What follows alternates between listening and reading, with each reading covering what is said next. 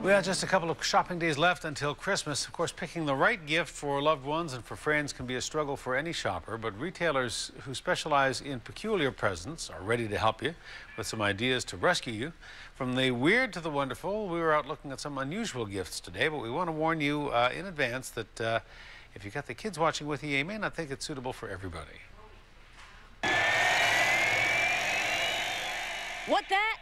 That is a digital alarm clock that will drag your tired behind out of bed, like it or not, if you have any hopes of shutting it up. Emma, I need this thing to turn off. Now I can go back to sleep.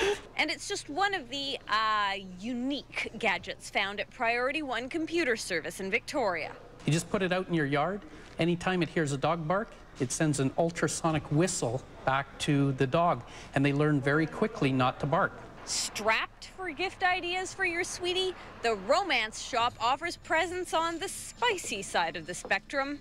MacAweenie and Cheese, which makes really nice pasta.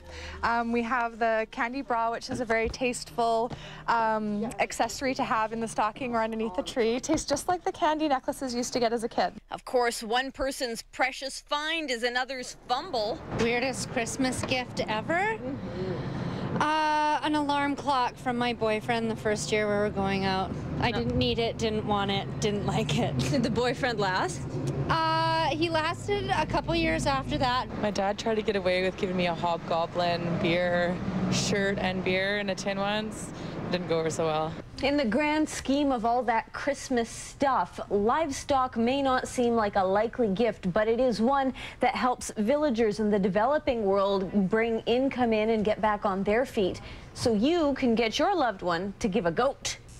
Of course, you could always give the gift that lasts a lifetime. Yeah, usually this week is when we get the big sales. You know, right. Everybody comes in last minute. Why not? I might as well spend some money on tattoos. Sure. So usually we'll sell probably about 40 or 50 in the week. T-minus 2.5 shopping days left, and with all those alternative ideas out there, there is plenty of time to get moving.